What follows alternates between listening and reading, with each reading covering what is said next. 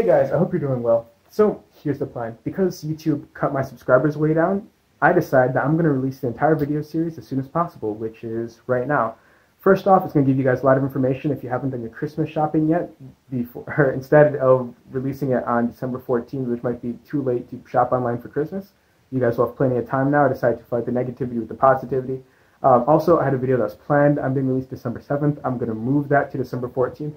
Then I'm not going to upload anything besides possibly gameplay videos until after New Year. That way, when I come back, I've got plenty of content still going. And this is like a 5-video long series. In my schedule, that's 10 weeks of content that I'm uploading in a single day. So I hope you guys enjoyed. See you soon. Bye. What's up guys? So my channel has been growing a lot recently and I thought I might give back to the community by essentially uploading my brain to the internet. In all seriousness, today I'm releasing a 5-part video series that essentially explains all of my airsoft knowledge, or most of my airsoft knowledge to date.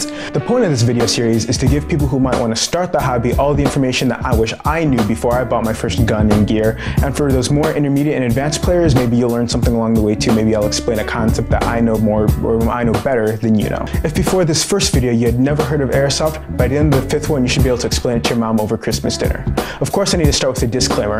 Everything that I'm teaching in these videos is a result of the culmination of all my experiences since I've been playing airsoft since I was about 13 or 14 years old. I'm by no means an expert. All the ideas and claims in these videos come from my own personal experiences. So if you guys have some critiques and comments, I invite you respectfully to debate in the comments. I know everyone won't agree with what I have to say 100% of the time, so again, I invite you to debate in the comments section respectfully. As explained previously, these videos will be in 5 parts. The first part, this one, is just going to be a bare bones explanation of airsoft. Everything you need to know from what is it to how it's played, all that good stuff. A lot of you guys might want to skip this if you're not a complete beginner. The second video is going to be all about guns, all my knowledge about guns, what powers them, how they work, the different types of guns, the different styles, and there will be a handy little guide at the end which will help you buy your first gun. The third video is going to be about the essentials of airsoft. That's batteries, BBs, gas, simple stuff. The fourth video will be going over tactical gear. That's all the attachments you can put on your guns, as well as all the things you can wear and put on your body and their most useful aspects, as well as the most aesthetic reasons. In the 5th video, we'll be going over basic maintenance and the internals of the airsoft gun. The internals of the AEG, actually, I don't know much about the other types. Other than that, thanks for watching. Let's get right into it. So, you recently discovered airsoft. Maybe a friend told you about it, maybe you're a parent looking for a gift for your child, or maybe you saw a cool or not so cool video on YouTube. Either way, all of you ended up here and you're wondering, what the heck is it? In simplest terms, airsoft is a sport that involves players shooting each other with replica firearms.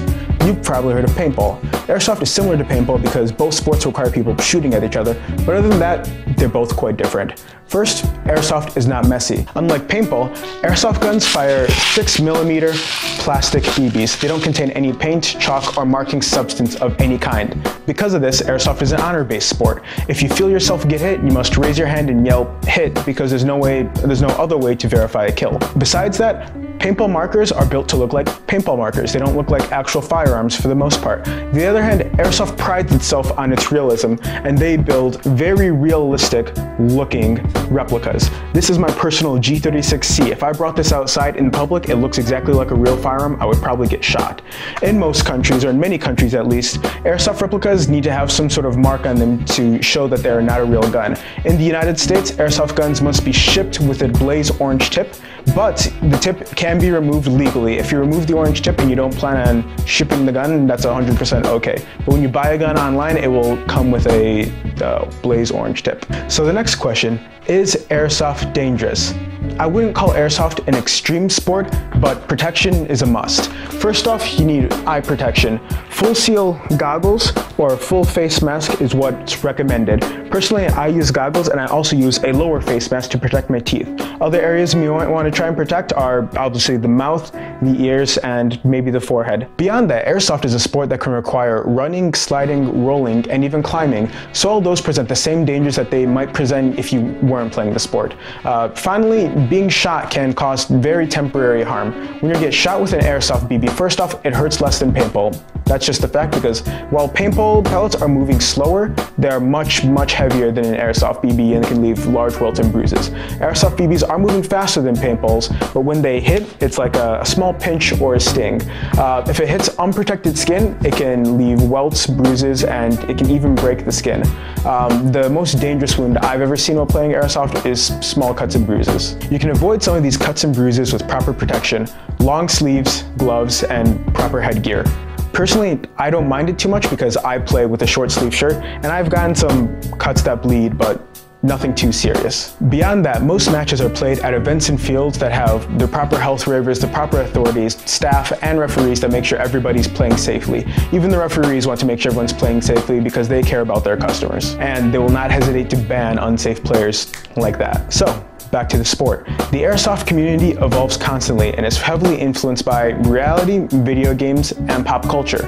When a new weapon is popularized by the newest Call of Duty or the newest shooting game, it doesn't take long for an airsoft replica to pop up. Beyond that, many real firearms companies actually license their own airsoft guns. It's possible to buy a Glock that's been licensed by Glock, or to buy an MP5 that's been licensed by HK. Furthermore, you can even find guns such as the assault rifle from Halo or the assault rifle from the Alien movies. Keep in mind, there's many different ways to enjoy the sport. Some people like to buy the most basic stripped down pieces of gear just to go out and play as often and as fast as possible.